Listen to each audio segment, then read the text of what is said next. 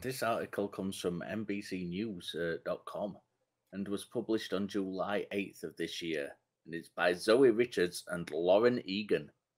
It tells us that President Joe Biden signed an executive order on Friday to protect access to abortion, as part of his administration's response to the Supreme Court's ruling last month, which overturned the constitutional right to the procedure. The order aims to safeguard access to the reproductive healthcare services, including abortion and contraception, protect patients' privacy and access to accurate information, and promote the safety, security of patients, providers, and clinics.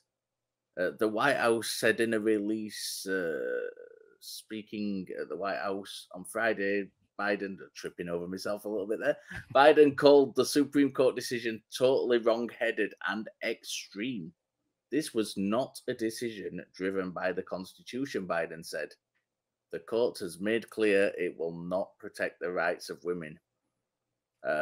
Biden signing this executive order to protect access to abortion is, as our friend Cynthia McDonald would say, a step in the right direction. But as a non-American, I've heard whisperings that many on the left are unhappy with Biden as president. And I don't know what the feeling is with our American panelists, so I would like to know their opinion on this. Well, that's a very good question. And this executive order, unfortunately, isn't a cure-all. It's barely even a fix. It's more of a discovery of what he can do, because Biden himself has said he cannot fully protect the rights under Roe v. Wade. They are gone. The decision has been made by the court. And unfortunately, unless it gets codified by Congress, unless there is a amendment to the Constitution, which unfortunately, as much as I would like to see it happen, I don't think it ever will. So this is kind of a stopgap measure until somebody sues the White House, because that is what we've seen over and over again. We've even seen it with the previous administration, where an executive order would be signed and then a court would say, oh no, you can't just stop all immigrants from coming into the United States. So it has the benefit of being tried, but I can definitely see why a lot of people are not exactly happy with the way that this particular executive order is going. Scott, do you have anything you want to chime in on that?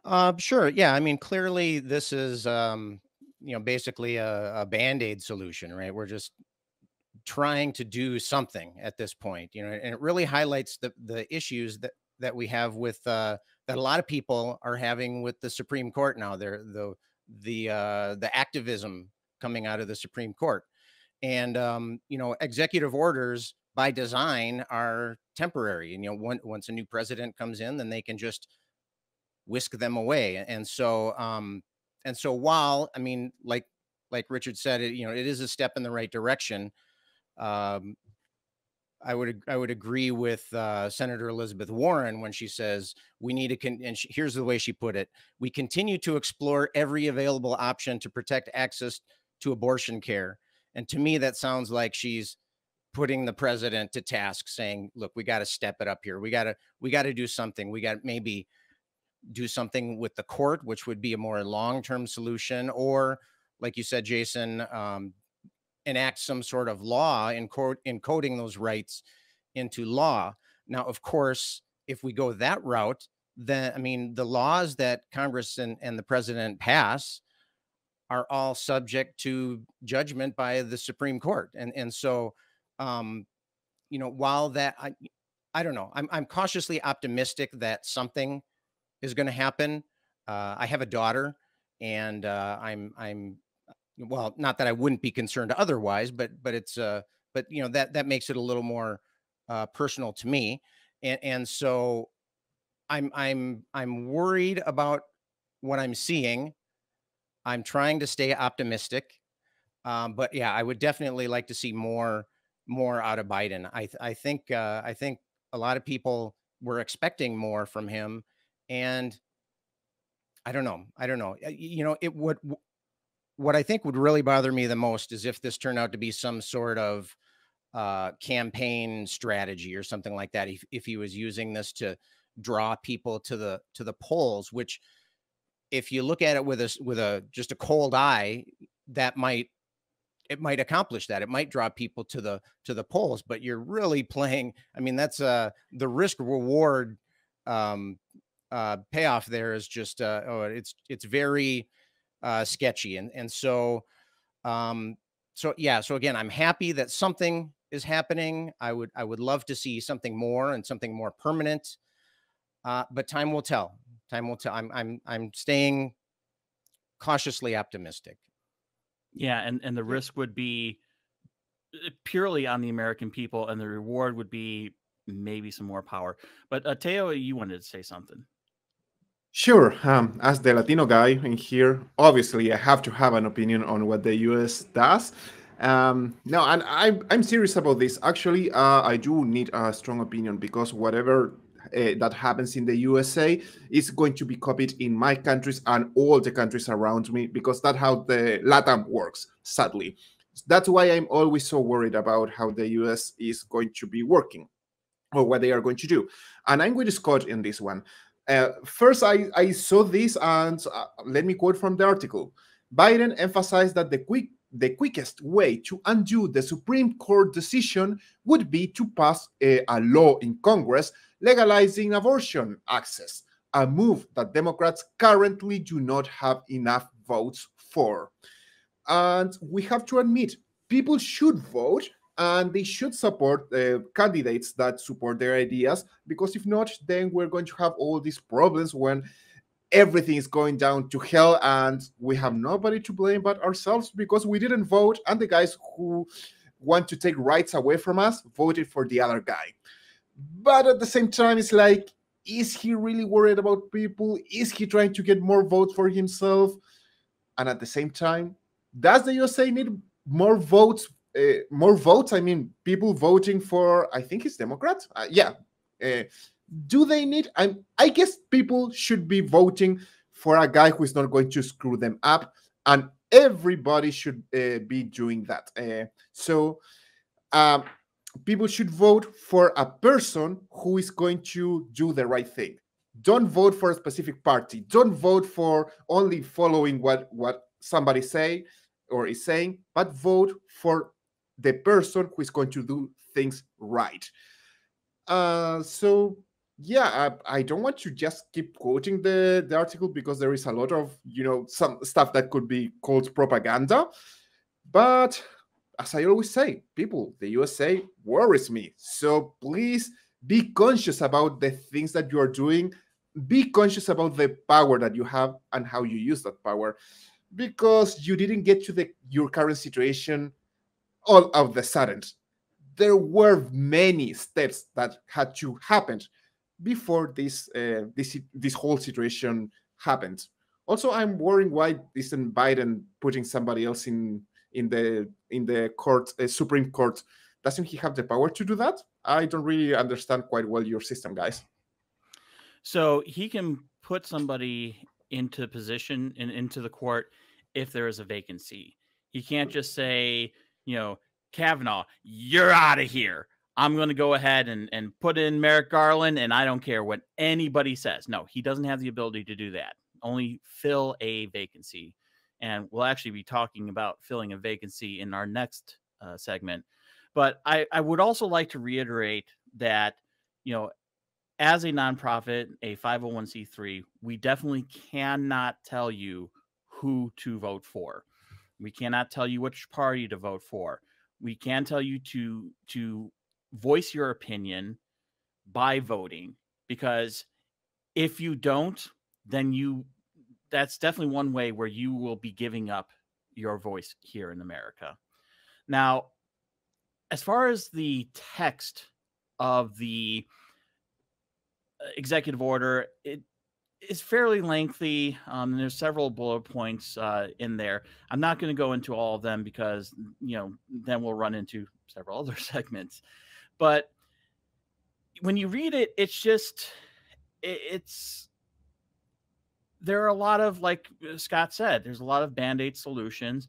It does talk about expanding the responsibility of doctors. It's talking about, having better access to contraception. It also talks about setting up mobile clinics, which I don't know exactly how that would work, if it's more like a van or a trailer or whatever. It just doesn't seem quite right. But again, these are desperate times, I guess. And if it's something that can help, women get the treatments that they need, or uterus owners the treatments that they need, then at least it has the benefit of being tried. I would just like to throw in here too. We were talking about expanding the court. One thing that we can do is increase the size of the court, but of course that would have to be in conjunction with Congress. And so there are other things to be done. And I think it's worth noting that and if this is at least in part a campaign strategy, that's not necessarily a selfish, it's not just just to get himself back into position. I mean, whoever controls the presidency, that's the gateway to the Supreme Court. And so maintaining a president that is sympathetic with this particular issue will help to forge and to form the court of the future. And so so I didn't mean to say like it was like he was disregarding the issue or disregarding the half of America that this will directly affect. There are worthy goals of getting more senators in there that are sympathetic to the issue, getting more representatives in the House that are more sympathetic to this issue, to make things like passing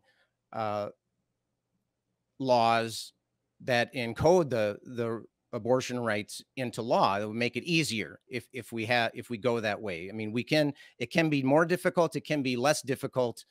So why not take the less difficult way, and that'll make it a little bit more sure and a little bit more safe too. Yeah, the important thing is that there are a lot of people who have lost their protections in 13 states, possibly more. And if we lose these protections, we can lose more protections. Richard, you have anything else you want to add? Yeah. The article does mention a couple of times about Biden mentioning going out to vote, which is it was kind of, I don't know, it seemed kind of borderline between weaponizing the issue and genuine concern. I couldn't quite detect which side of that it was genuinely coming down on. One thing he did say to me, and Scott touched up on this, mentioning his own daughter earlier, and that was when Biden mentioned, if you want to change the situation for women and little girls in this country, please go out and vote. And I'm not entirely sure that appeal is going to work on the ultra-conservative, if they listen to Biden at all. I think ultra-conservative Christians tend to view women as second-class citizens anyway, and to an extent. And I think if young girls or girls are getting pregnant, they're more likely to see that as kind of a fault of the left for allowing them too much freedom and not enough strictness and control in their lives. And that kind of stood out to me. Is it a bit of an own goal on his part for saying that? I just wanted to know what your guys' opinion was on that. It's easy to be the outsider looking in. You say that, conservatives look at women as second-class citizens, and I'm going to sit here and I'm going to say I cannot disagree with you on that. However, I'm willing to bet that ultra conservative people would disagree with you on that, including no doubt. ultra conservative women. This is another thing where it's like we can't paint everybody with the same brush, and I know that's not what you're doing. I just want to make sure that nobody else is doing the same thing, because really, what a person's view is a lot more nuanced, even when it isn't. What do you think, Teo? I keep thinking about this and about Biden calling people to vote. And I want to take your mind. Did you watch The Road to El Dorado, that movie? Please watch it. It's amazing. At the beginning, these two guys, they are friends, but they are pretending to be fighting each other. So when they are attacking each other, they are stealing everybody else's money. And I saw recently that scene being compared to the USA politics. You have only two parties. They pretend to be fighting to each other, and well, things don't change much. I think, and I was thinking, I wrote around my notes that one of the problems is that you only have two parties. So you see yourself forced to vote either for party A or party B. You don't vote for the candidate, or you don't vote for ideas. You vote for the specific color. And that's why it's so weird to see the USA politics, how they work. It's so strange that Biden was only chosen not because he was Biden, but because he wasn't Trump. And that's why everybody voted him. And it's so weird for me, as an outsider, to see how Trump still has enough power that the person that he put in there they actually think he put more than one person. I think, not sure. So those people, they are doing Trump's work, and they three. Wow. 3. You see, that's why it's so weird for me that there are no vacancies, apparently. And we will be talking about that in the next in the next segment. So it's so strange that I really don't understand much about politics or how they work in the USA. And it looks extremely weird for me. So I'm still with you guys. It's so weird that, yes, you need to vote, but you have only two candidates or two colors, and that's it. No more options. It's sorry, guys, but the US is a mess.